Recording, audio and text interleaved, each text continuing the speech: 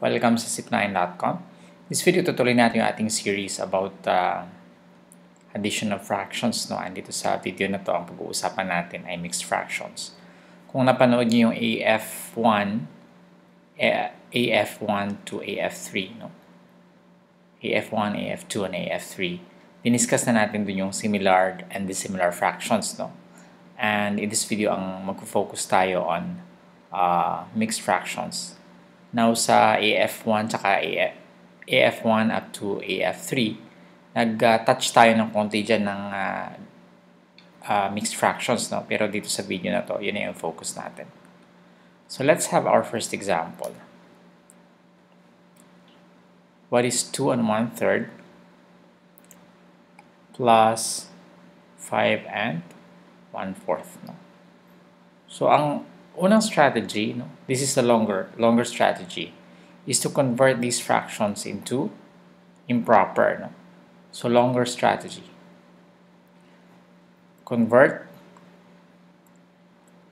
mixed fraction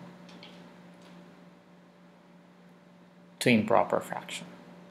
Bago mag-add, no? So, paano ba tayo nagko-convert ng mixed to improper? Nagta-times tayo tapos nagpa-plus, di ba? So, this is 2 1/3, automatic. 3 din ang ano niyan, di ba? 3 din ang kanyang denominator. Whatever the denominator here, yun yung denominator dito. So, ang gagawin natin is we multiply and then we add, no? So, 3 times 2 is 6 plus 1 is 7. So, ito naman, ganun din. 4 din yung denominator niya. 4 times 5 is 20 plus 1 is 21 over 4, no? So, saka lang tayo mag-add, no? Again, 3 and 4, ang LCD natin dyan, pwede nyo i-check, no? 3 and 4, using the ladder method, pwede ba tayo i-divide na prime? 2, di ba? So, 3, tapos 2, no? Ito yung ladder method natin, 3 divided by 2, pag hindi pwede, kakopy na natin yung 3. Tapos 4 divided by 2 equals 2, no? Yung pwede lang natin na divisor, yung mga prime numbers, no? At pag nakita na natin na prime na lahat, pwede tayong mag-multiply na. Panoorin nyo yung previous na video, no? Kasi doon ko yun in-explain.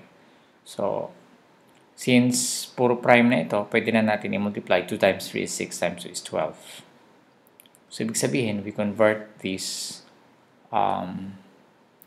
fractions into fractions na may denominator na 12. So, this one, ito siya. So, 12 divided by 3 is 4 times 7, this is 28. And 12 divided by 4 is 3 times 21 is 63. So, magiging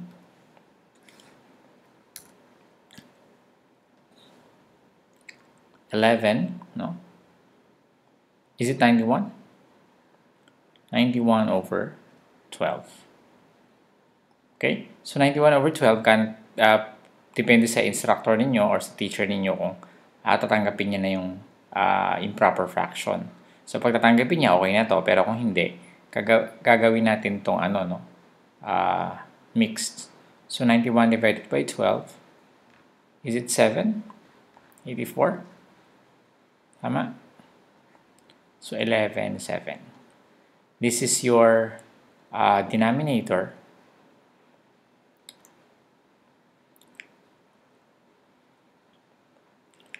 This is your denominator, yung 12, no? Siyempre, 12 pa rin.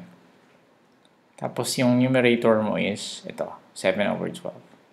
Tapos, meron ka ng mixed or whole number. So, 7 and 7 over 12. Again, this is the denominator, yung 12. Ito yung whole number. Ito yung numerator. So, pag this is from mixed fraction to improper fraction. Okay? I think may separate tayong video dyan, no? With several examples. Pero I think nasusundan nyo naman, ano? Now, this is the long cut, no? Sabi ko kanina sa inyo, ang method, this is method 1, no? This is method 1. And this is very, very long.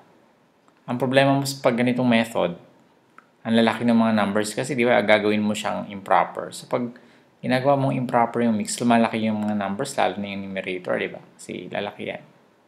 So ang tendency, pag malalaki itong numbers na to, mas malaki yung chance na magkamali. Para magkamali kayo ng addition under time pressure.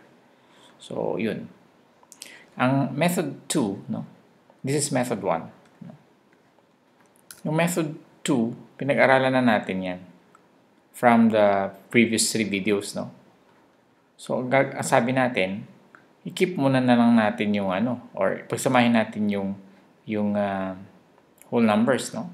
So, 5 tsaka 2. 2 plus 5, kumari. Tsaka natin i-plus yung, no?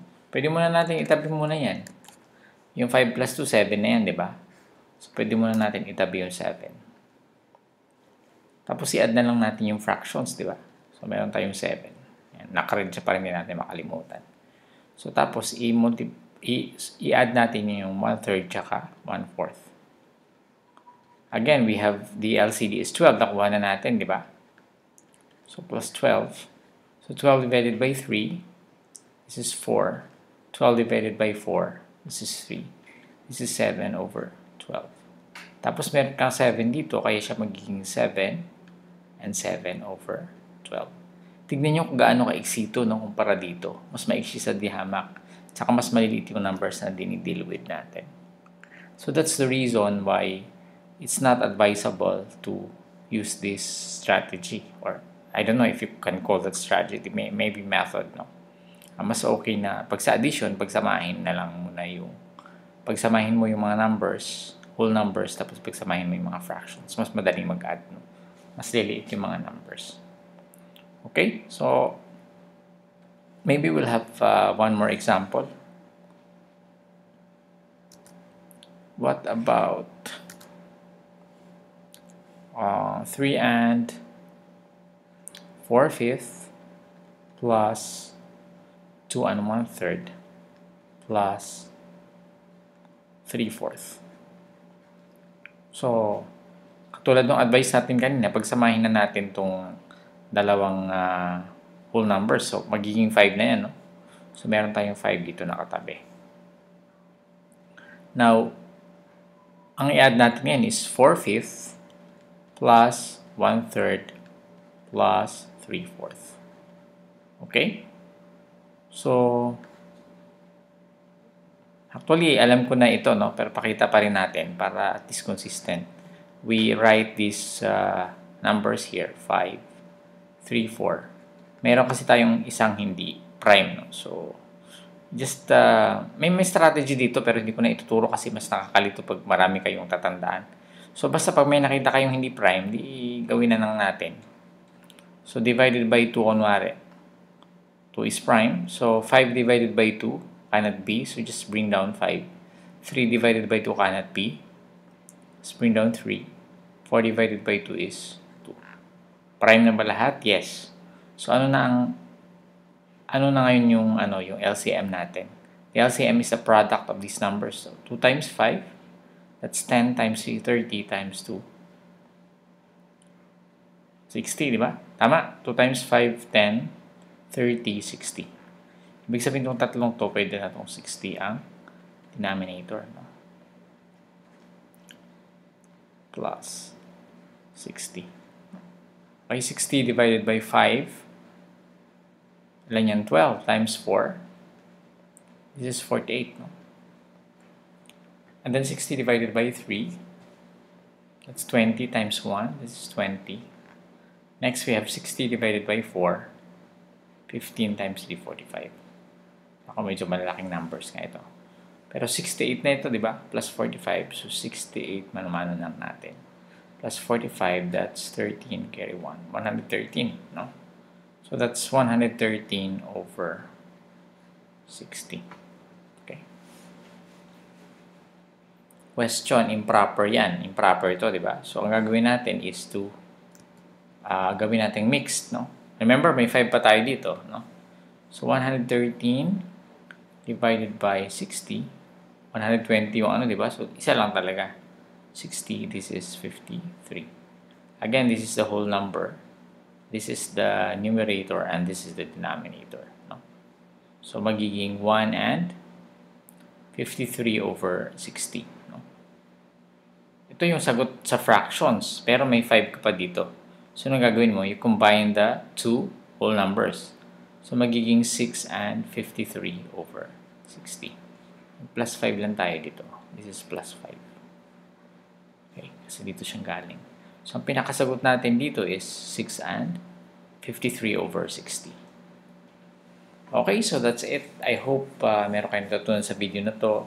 Gusto kayong invite sa Siknayan, no? Yung ating website, nandyan lahat yung mga videos natin na nakalist, no? Nakalink yan sa YouTube, but the list contains yung mga series natin na naka-chronological order, no? So, dapat panoorin nyo in that order. Maraming salamat. I'll see you in the next tutorial.